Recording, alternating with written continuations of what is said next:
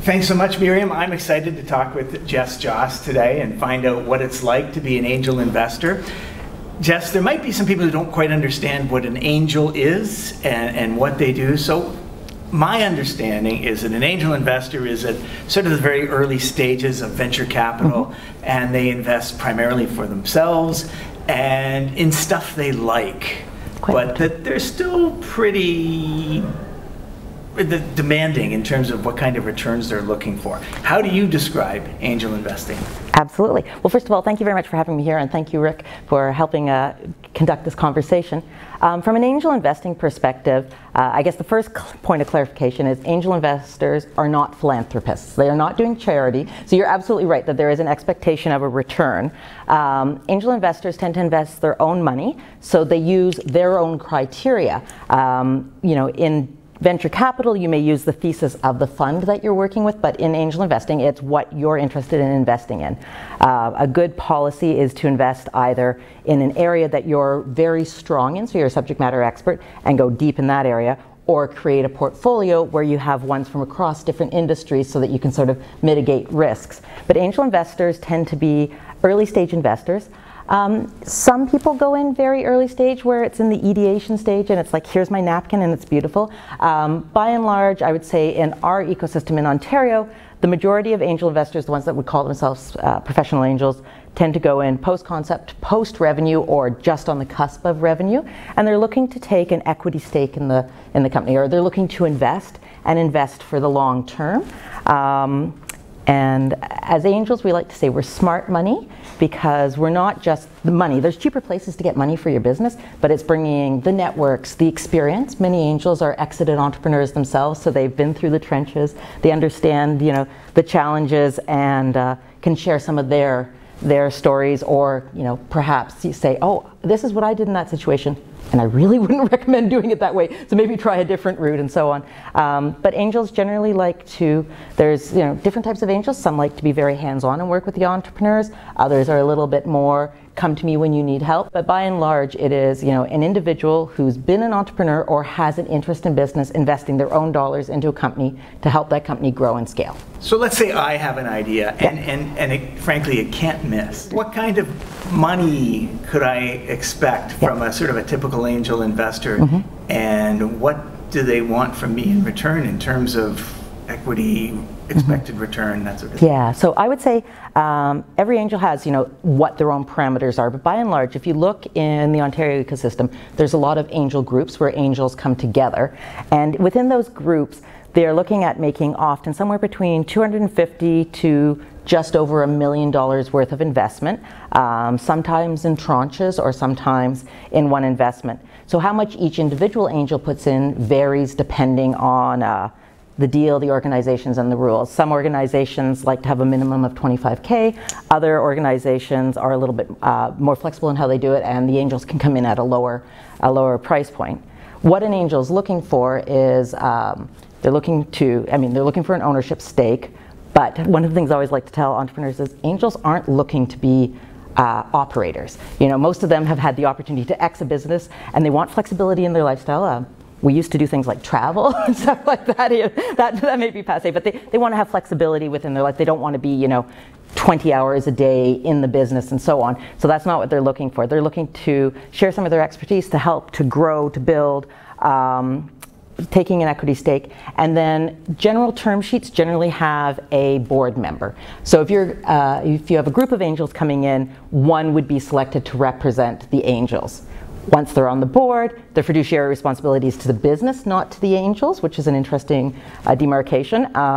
But generally there is some sort of board-related role for the angel investors as a whole. Right. And how long are they likely to stick with it before they want to get out and do other things? So when I started investing about 11 years ago, all the data we had was from Silicon Valley. So we're like, oh, we're getting out, 3 to 5 years, we're out, and it's going to be big. And that was really exciting information, but not necessarily the reality.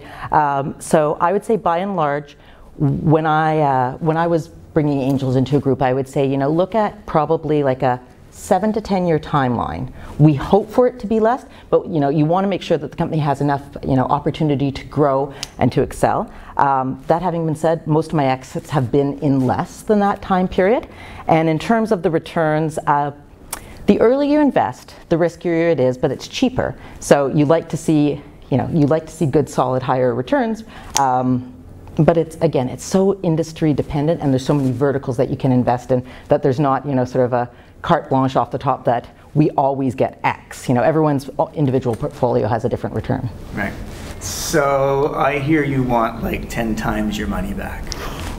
10 times is lovely. I've had less and been very delighted, because if you look at it, so there's a portfolio strategy for angels. So they say over the lifetime, it's great to invest in 10 to 30 companies. And the reason you do that is because some are going to... They're not all sure things.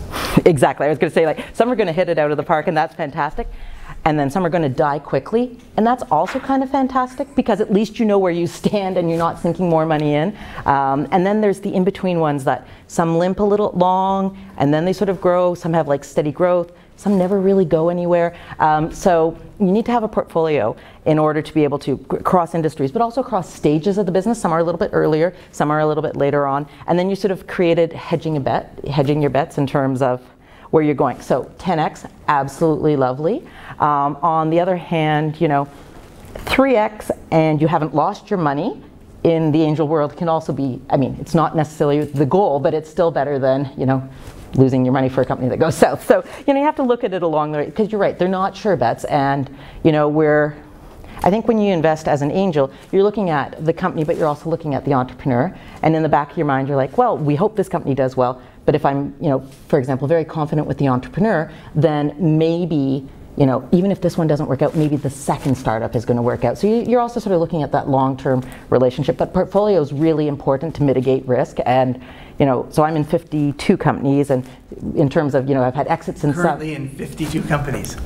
Done 52 company investments overall. I've exited some of them. I have 2 partners, and we've done together. So, we've had ones that we've written off. We've had ones that have exited. We have ones that are sure us that things are going well, and some that actually are really doing well. And so, it's a whole range, and you have them at different stages, and then you balance it out. I really want to get into some of those companies, some of the experiences you've had as an angel. But first, let's go back a little bit. Before you were an angel, you were an entrepreneur. And I understand you go back a long way as an entrepreneur. So tell me a little bit about your journey as a business person, as an entrepreneur, as a risk taker, before you became an angel. Absolutely, yeah. So I always joke that my first business was in grade 4, reselling candy, buying it wholesale, packaging it, and then providing it on the school premises where there was no access to candy, and that was my early stage venture. But I grew up in an entrepreneurial household.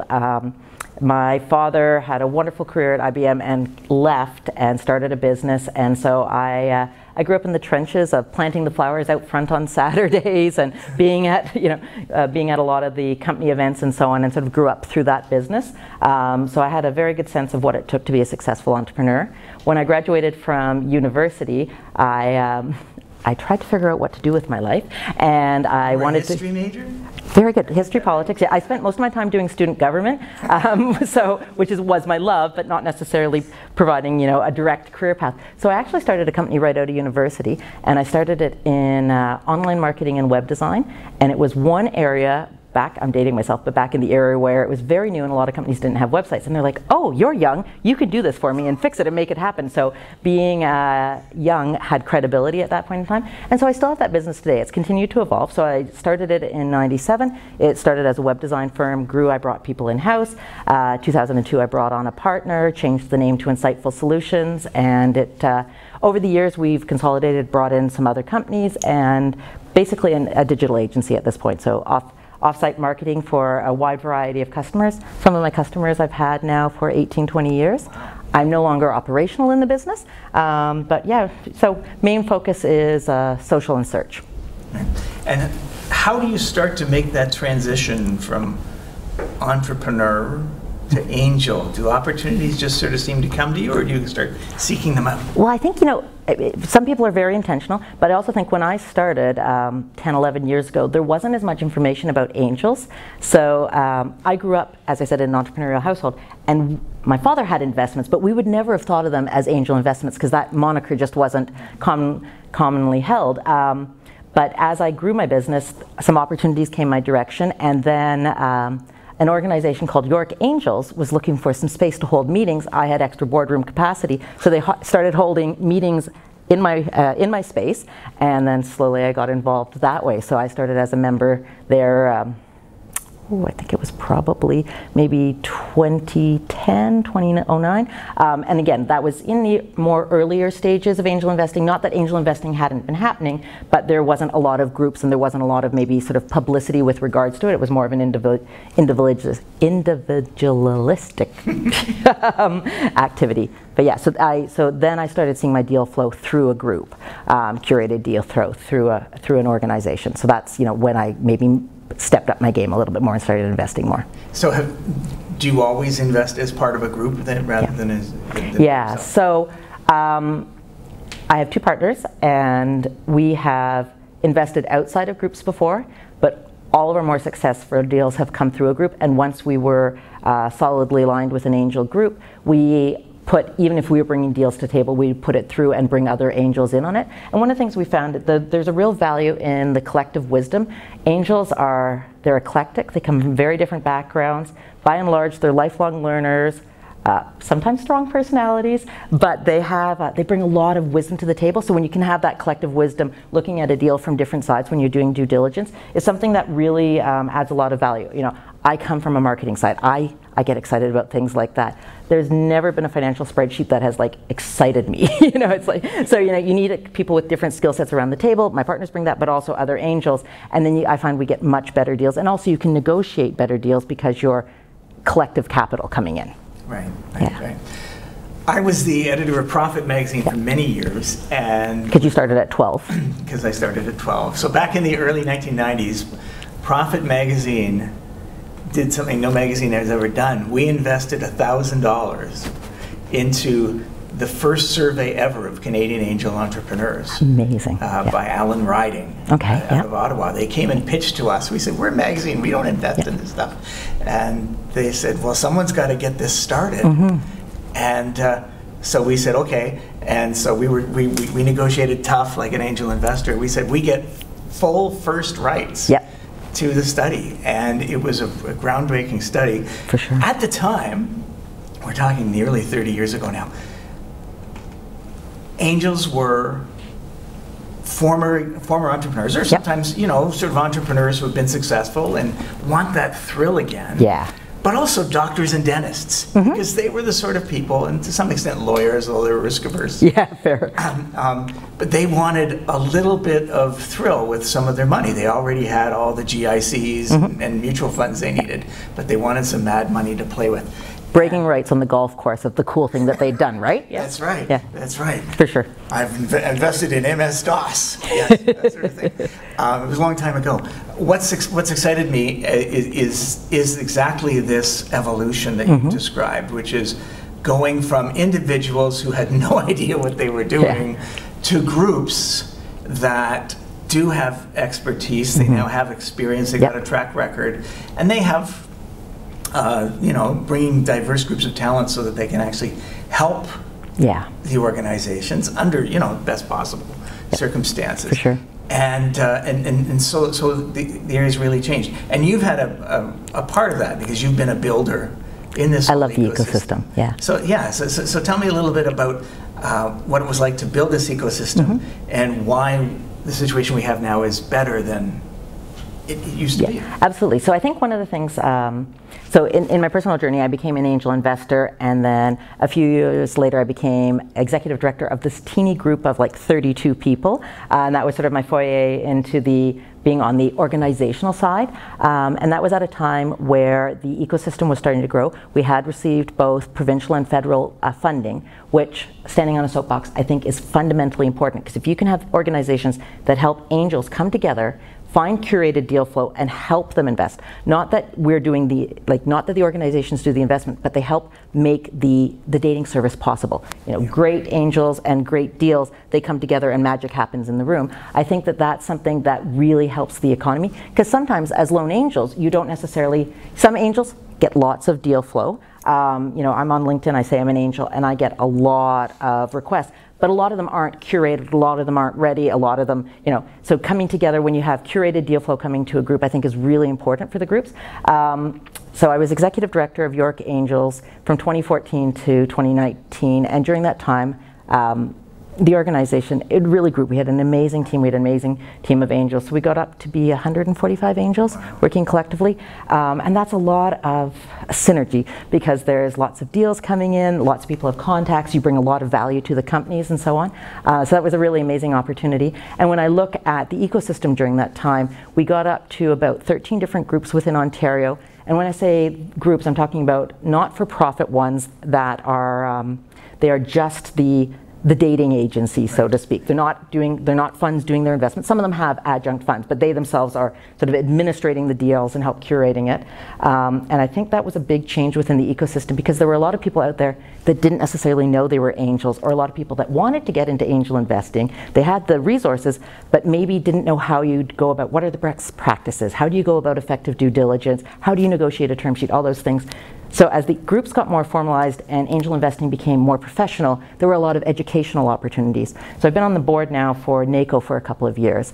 NACO is a National Angel Capital Organization that actually represents angels, accelerators, incubators. And one of the things they had was a very big focus on education. So education for the angels, opportunities for the entrepreneurs and the angels to interact. And what I saw over the years was that angel investing became a word that people knew, that it was a bit more respected, and that it had some sort of parameters or guidelines with it. And I think that's been very healthy for the ecosystem. And it's interesting because it's still a tight ecosystem. I'll have somebody at an accelerator call and say, I had this individual angel approach me who's not part of a group or says they're part of a group. Can you sort of vouch for them? So there's a lot of sort of ties going back and forth, because the accelerator wants to make sure that only good people are accessing their companies and so on. So there's a lot of collaboration within the ecosystem.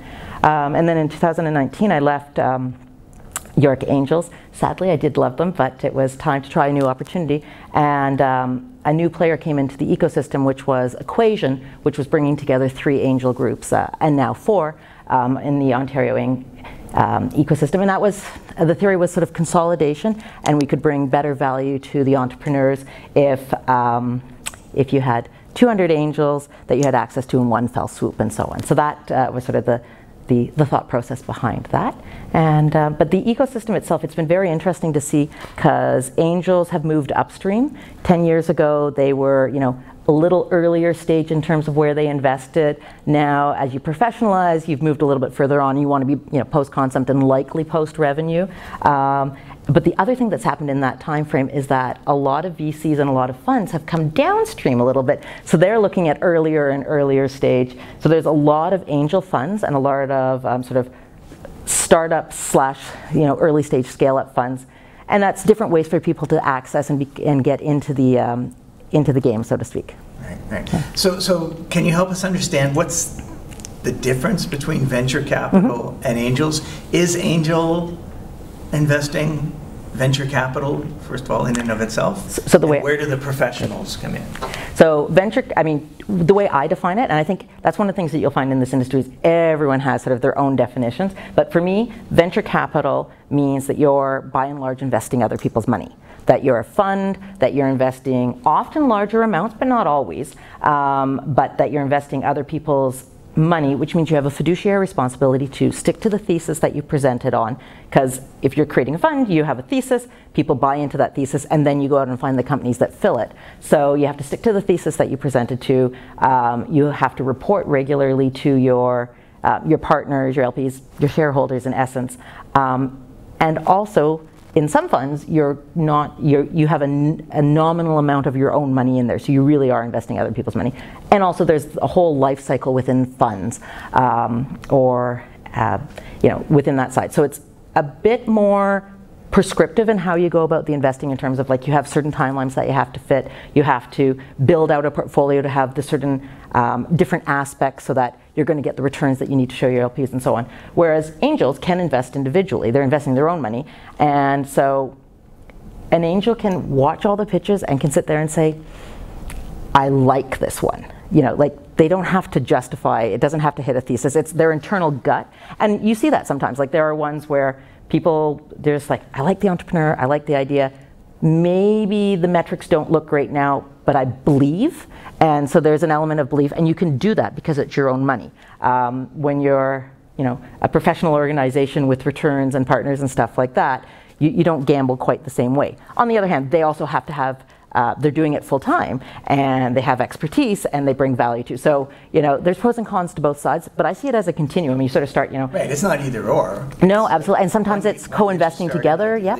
And so it's a real continuum now. I think that, you know, you look at sort of incubators and accelerators and some government, bootstrapping incubators, accelerators, some government funding. Angels get involved, they bring money, but they also bring some expertise. There's some government funding that then gets unlocked because you have angel investing, where you might get some, or in good times, you get some matching money and so on. And then, you know, as that company grows, angels may do another round. An institutional investor may come in alongside. An institutional investor may want to pull out the angels. They don't want little people in anymore. From an angel perspective, I'm still exiting, so, you know, it doesn't matter to me exactly how it happens. And then you continue to move up into, you know, your bigger rounds, your A's, your B's, and so on, your Series A.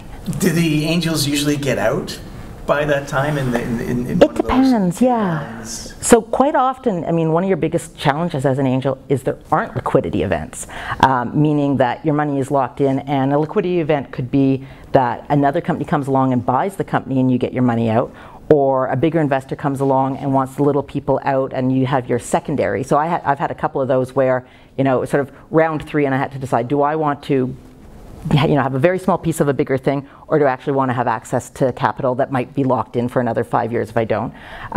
Or a company goes public. Like, there's different types of liquidity events that might get triggered. Angels, average individual angels, not super angels, are often out by the time you're getting up towards your Series A and so on. So they could exit through a secondary, which is, you know, if somebody, a bigger institution comes in to invest, it may be that the company that you're in gets acquired by another one. That's been some of my exits. Or the company could go public. So there's different ways that you can get your money out, and sometimes you don't. Let's talk about some of the companies you've invested in, and you can choose whether or not to name them. Yep. We might be interested in hearing their names. For sure. You know, what are some that have been memorable in terms of either giving you a really good return or an exciting ride? You know, first of all, I think that, I should say, like, given the breadth of companies that I'm in, I think that there's something to be said for the hard work and the tenacity that the entrepreneurs put in, because it is a hard ride and it's a lot of ups and downs. So when I name somebody here and I'm celebrating the success, you know, that doesn't mean that the other ones aren't successful, and they've grown different ways and stuff. So, you know, because I think there should be recognition for how hard it is to create a startup that grows. You know, companies that have been really positive. HT Base was a great company. It was hardware based. It was bought by a California company. So, amazing entrepreneur, incredibly tenacious. Lovely returns. That was a couple of years ago. Sorry, what did they do? They were specifically hardware and fans and chips within boards, but a special technology. And what attracted you to them initially? It was, so here's angel investing. Do I know anything about hardware? Nuh-uh. But did I have an angel colleague who was an expert in this field, totally believed in the entrepreneur, loved the technology, and was able to water it down enough for me to say, oh, I can see why that would be good. I can't tell you the pros and cons of this industry, but I can see why that would be good. And that person went on the board, and that person was incredibly helpful to them. I was like, I rode coattails. It was fantastic. I'm happy to ride those coattails, because you have to know what your expertise is, right? I'm in a cybersecurity deal now. I love the entrepreneur. I think the company's great. But again, I am not a cybersecurity expert. But when number 3 in North America in cybersecurity says, I love this company, I'm going in, and I'm going in, like, I'm doubling down, I'm like, pick me. I'm going to follow that, right? You know, so, you know, you have to, sometimes you bring your own stuff to the table, sometimes you look at, but I want a diverse portfolio, so I look into different industries, and I'm like, well, you're a subject matter expert, and that, I think your opinion is of more value on this particular subject, so therefore I'm going to rate my comfort that way. So HT Base was an excellent exit. Top Hat Monocle, you know, Top Hat's around going gangbusters. I got out on a secondary many years ago because they were looking to take out some of the smaller investors. It was my first exit. It was in 9 months. It was over 3 times. I was like, I'm a rock star. That doesn't happen on a regular basis, but you know, it gave you like some false sense of security and stuff like that early on. So Confirmation bias. Exactly. I was like, look, I know what I'm doing. Enthusiast Gaming was an interesting one. That was a really interesting one for me. They are in the gaming space, which first of all, I'm not. I was fascinating. So I was at York Angels at the time, and the number of people, personally, I had a vision of what gamers were, and they had a lot to do with like 15-year-olds in the basement wearing black. And then you find like 45 angels who all adore gaming and are hardcore gamers as well in their spare time. I'm like, good to know. Okay, learning, understanding there. And so that one was fascinating one because they had what did they do? So bringing together sites and advertising within the gaming world so that they are basically the one stop. And then they branched out. They do events now. They do a ton of things. An incredibly committed entrepreneur, an amazing team, incredibly diligent. And then they did a reverse IPO. So as an angel, it was a really exciting experience to see them grow from, you know, sort of 2 years along, and all of a sudden add all these other sites, add all these other audiences, then start doing in person. And then a reverse IPO is where you basically buy a shell that's already publicly traded, pump your my non-technical term, pump your company into it, go and have your IPO and so on. And they've done some really interesting things, but that was also a great learning experience because I hadn't done an IPO before. And in terms of the quality of the team and the entrepreneurs and the dedication. And you can see, one of the things I would say to the entrepreneurs is, you know, you can see the people that are very good at communicating with your angels. Because calling me, you know, 8 days before you've run out of money, it doesn't allow us to do anything effectively. But you know, people that keep in touch with their angel investors on a regular basis, people that, you know, it can be a quarterly email, the good, the bad, the ugly, and where I need help. It doesn't have to be like, you don't need to give me a 10-page PDF. Chances are I'm not gonna read all of that. But highlights are really good, and then I can delve into what I can see. But sometimes I can bring value, or I can introduce you to someone. And you know, lead time, you know, angels want your company to succeed because one, they believe in it, but two, also their money's in there, so if you fail, we lose our money. So there's incentive to try and help, and if you give people lead time, they may have a suggestion that when you're in the trenches you can't see, or they may have a connection, or they may have a little bridge loan, you know, those different things. So I think the communication, open and honest on the regular basis, is really important. What do you see? Yeah. You've been inside so many companies with your partners. You've had a real opportunity to see what makes a business work and what makes an entrepreneur successful. So let's look at both of those things. What do you think characterizes a successful entrepreneur? Yeah, so I'd start with entrepreneur before business, and the reason I say that is because what makes a really solid entrepreneur doesn't always make a solid business. So entrepreneurs, I think, it's because there's a continuum of what I see. Because you have, so entrepreneurs, I think, you know, subject matter expertise, dogged determination, but an ability to hear other ideas and accept or debate and justify. You know, you want someone who understands what they're doing enough that they're solid on it, but isn't, you know, a closed door of like not open to any other ideas and so on. Hard work ethic, and that's, you know, it's lonely nights, right? And especially now, I mean, everything's so virtual and stuff like that. There's a lot of, you know, your virtual team and on your own and long hours and stuff like that. So there's a resilience that's required. But there's also a little bit of blind optimism. Because you think about it, it's like, hey, I'm gonna start something out of nothing because I truly believe in it. And a lot of people are gonna tell me it's not going to work, but I'm still gonna do it. And I'm gonna do it all the time for a couple of years to prove people wrong. But there's that little bit of like offside optimism there that you need to get you over that hurdle, because there's nothing guaranteed, right? So I think, you know, those are some of the characteristics that are really important in an entrepreneur. But in a business, and the reason why I differentiate it is because I think some people are great founders and they're really good with startups and they love the thrill, the chase, and the pursuing the idea and the early stage building. And then the company all of a sudden kind of gets successful and solid and they're like, ugh, it's like, what do I do with this? This is boring. Like they just don't know how to fill, the passion goes away for them. Doesn't mean it's not a great business, but it just doesn't click for them anymore. So, you know, and there's different stages, you know, and that's maybe when you need a different type of management skill set. And, you know, entrepreneurs and you build a team and you're in the trenches together and you're doing it, and then all of a sudden you get an organization that has more employees and you have to do these things like HR, and it can't all just be, a conversation around the water cooler or whatever and stuff like that. And that isn't some people's joy. Processes. Oh my gosh, and systems and documentation, horrible things, right? So, and that's just not some people's jam, and that's fair enough. In terms of a successful business, I think, you're filling a market niche. You're doing it better than anybody else in that industry. You will always have some types of competition, but your clear value is so far above that gives you a real hurdle. Ideally, you're in a space where you don't have to educate your consumer on what you're doing, because you can have amazing bleeding edge technology or a really, really cool idea, but if you have to spend all your time explaining to the industry how you're going to help them, your sales cycle is going to be ginormously long, and that's hard. I like lean. I'm really big on lean, lots of iteration, continue to grow and develop. Like if your first product out the door isn't slightly embarrassing, then you waited too long. And you can have that sort of analysis paralysis of what version should I do, but sometimes you have to get it out there, test, get a lot of feedback from your customers, grow, evolve, and iterate. So it's interesting to hear you say that, because that's one of the axioms you hear a lot, get that minimum viable product out. And then there's other people who say, why would you release a minimum viable product? And so there's a theoretical argument going on, but you've been there, you've seen it happen, you've seen I think there's a happy medium. Stage there. So I think there's a happy medium, and what I mean by that is it has to be functional enough to actually engage some interest.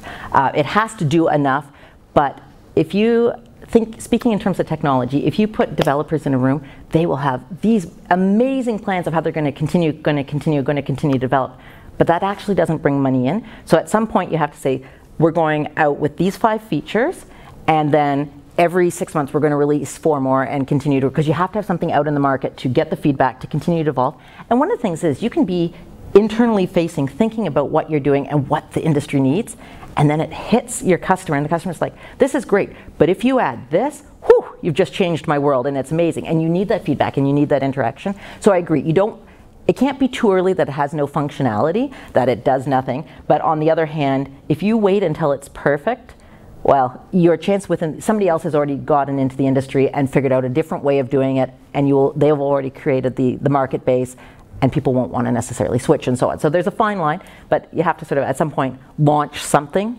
if nothing else, to get feedback, right? Right, feedback. I think probably as a writer you probably see this, right? Like sooner or later you have to have one version done, even if you don't love the version. That's right.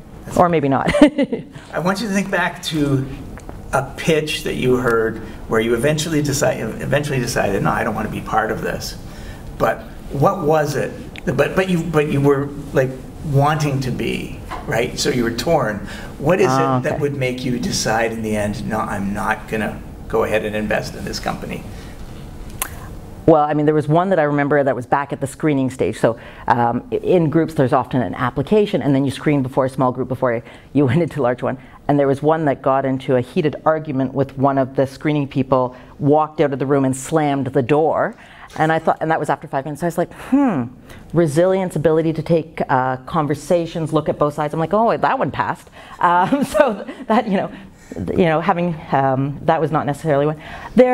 So what I will say to entrepreneurs, and this is sort of a backwards way of answering your question, is I've seen great companies and I've seen great pitches, but I'm also cognizant that I have to put together my own portfolio. And so what I mean by that is I have to have a variety of stages, like really just hitting revenue to much more successful, early, later, different industries, and different sort of growth trajectories where I'm getting, and also where I'm getting in, like very early and a little bit later. So I can see a great pitch and I can see something, but if I have 2 or 3 in that vertical already, I may not allocate my money that way because that bucket's full for me personally as an angel. Doesn't mean it's not a great company. It's the timing thing, for example. Or I've seen other great companies where you're like, yeah, but I know this fall I'm having an exit. Money will be repatriated. That's an opportunity to reinvest. But most angels have a percentage or a formula of you're holding some dry powder to help your current investments. And especially we've seen this during COVID.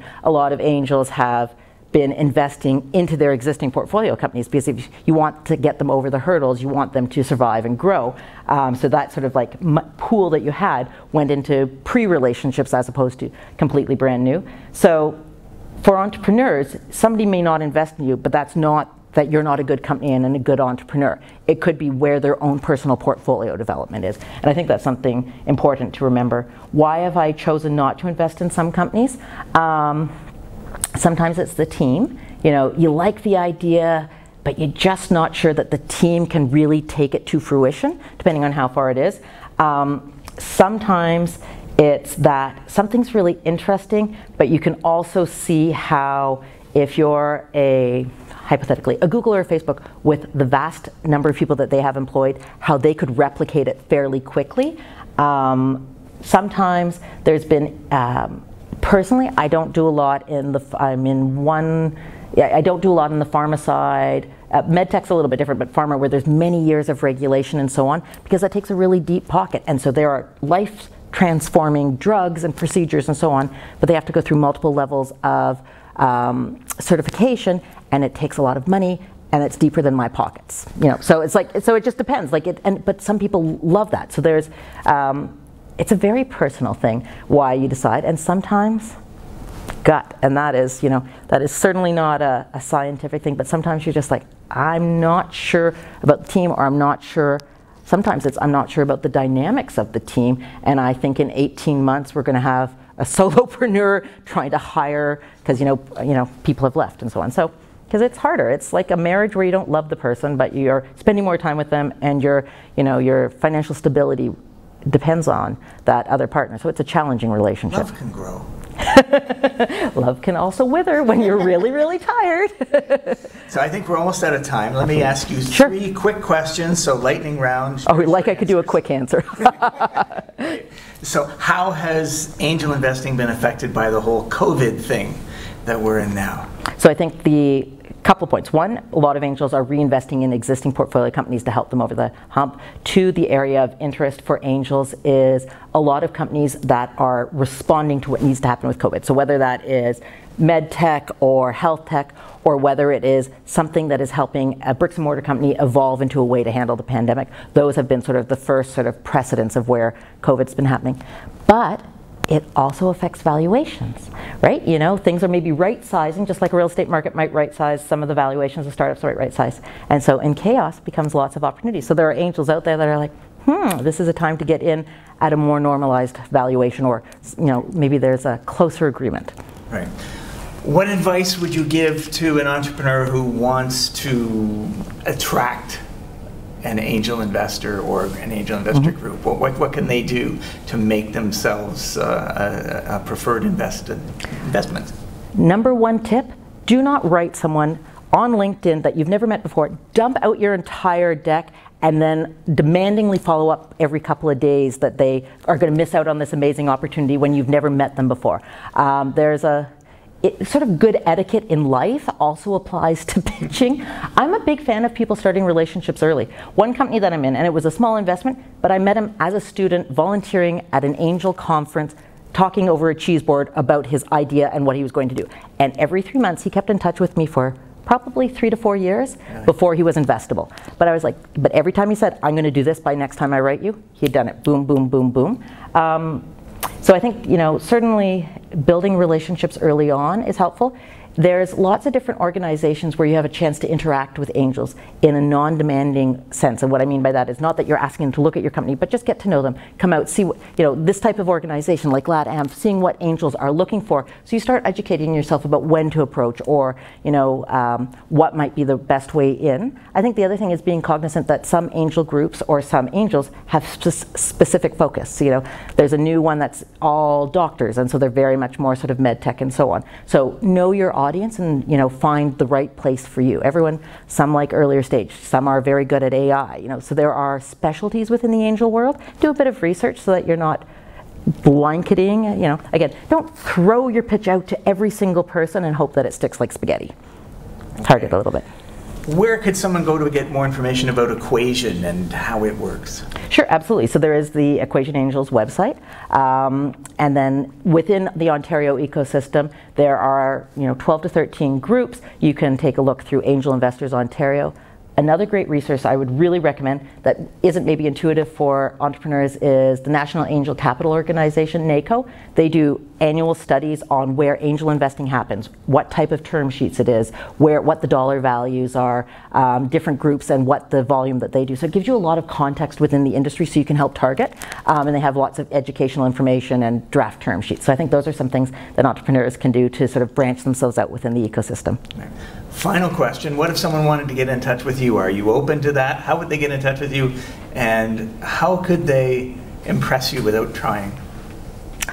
Impress me without trying. Don't puke out your deck. So I'm available on LinkedIn. That having been said, I do my investing through a group. So if you are, I invest post-concept, post-revenue across a breadth of industries, but not so much in the pharma side because my pockets aren't quite deep enough to do 17 rounds.